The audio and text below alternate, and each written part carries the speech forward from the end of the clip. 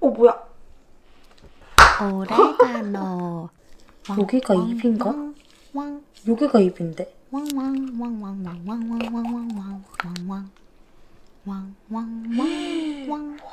다리야.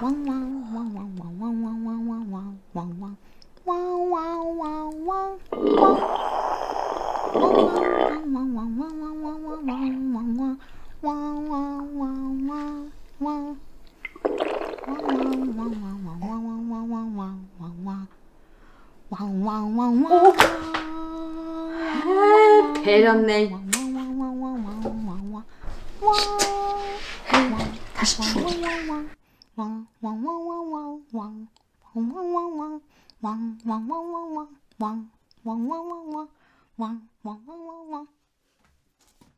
여러분 안녕하세요. 얌야미입니다. 오늘 제가 가지고 온 음식은 도치예요. 도치 숙회, 간, 도치 알찜, 그리고 미나리 무침 갖고 왔습니다. 잘 먹겠습니다. 간부터 먹어볼게요.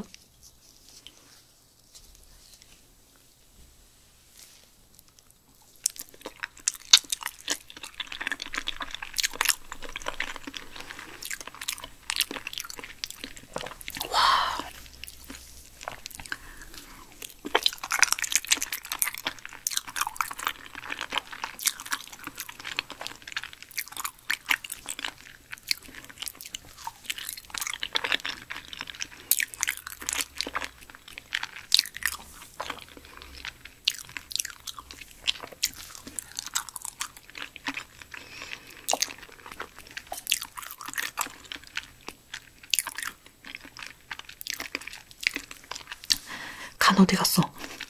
엄청 달고 부드러운데 끝맛이 달아요. 엄청 고소해. 이제는 숙회.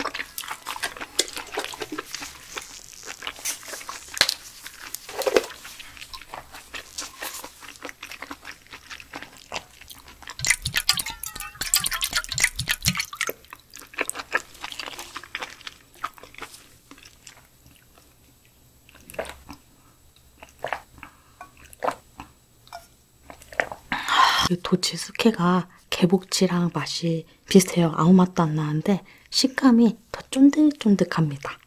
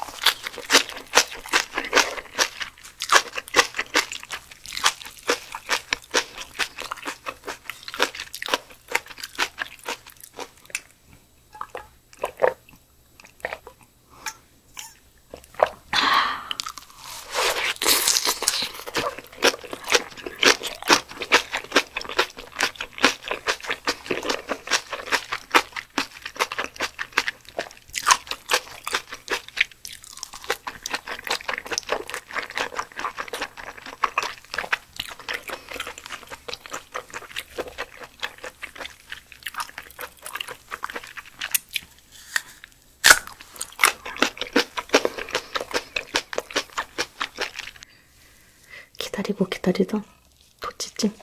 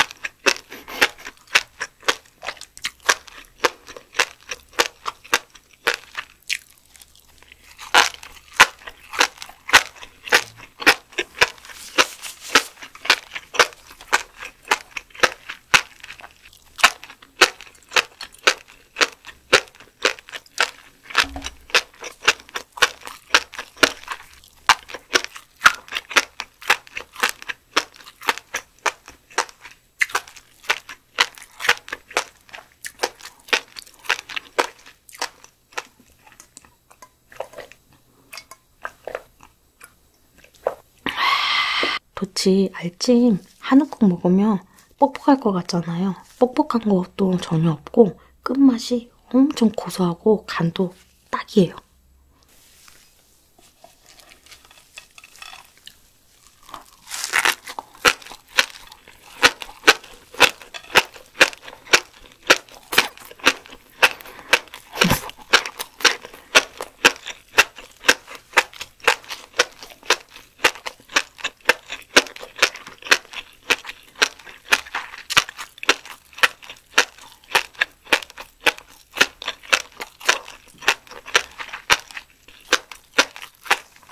소가 된 기분이야.